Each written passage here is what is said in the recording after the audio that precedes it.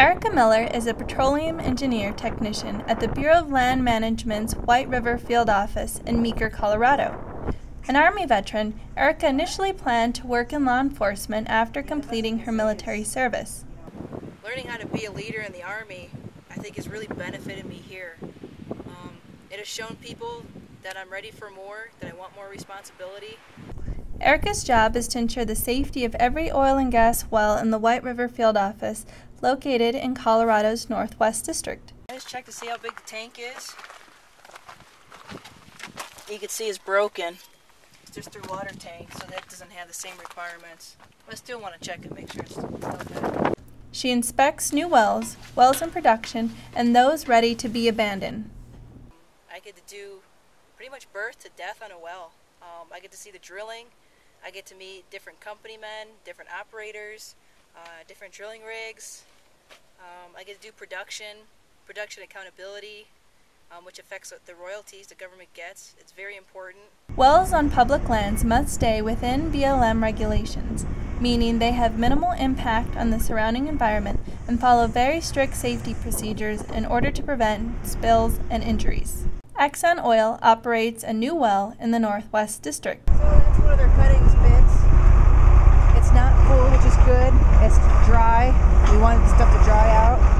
Got flagging on it, so the birds and wildlife kind of stay away from it. That's one of the hands, and he's just checking the mud, make sure it's good, because the mud's what helps keep the well safe.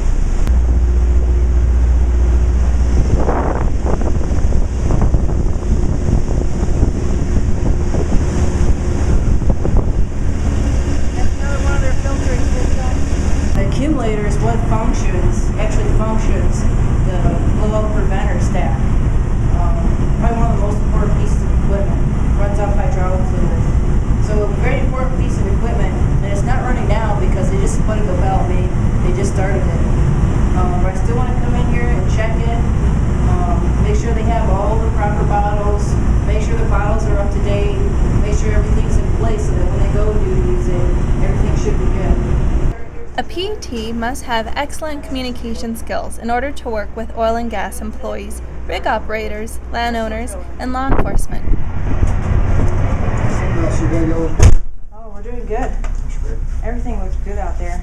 I know you guys are just drilling surface, but looks good, of course. For a PET, we're on a maxi-flex schedule. So as long as I fit 80 hours in 2 weeks, I'm pretty much good. A lot of times I work 4/10s, and I'll take like Thursday, Saturday, Sunday off. There's a lot of job security here. A lot of people can't say that. And I came to this job when we were in oil and gas boom, and now we're in a recession. And I think that has a lot to be said for that. In addition to the freedom and flexibility of a PET schedule, Erika enjoys another big perk to her job. I think one of the best things is being a firefighter. I carry my equipment around in my rig, and when something happens, I can respond to it, you know. They could call me on the radio or on the cell phone, and I could just drop what I'm doing, change my clothes, go out and be a firefighter. Visit our jobs page, which is located in the Information Center at www.blm.gov/c.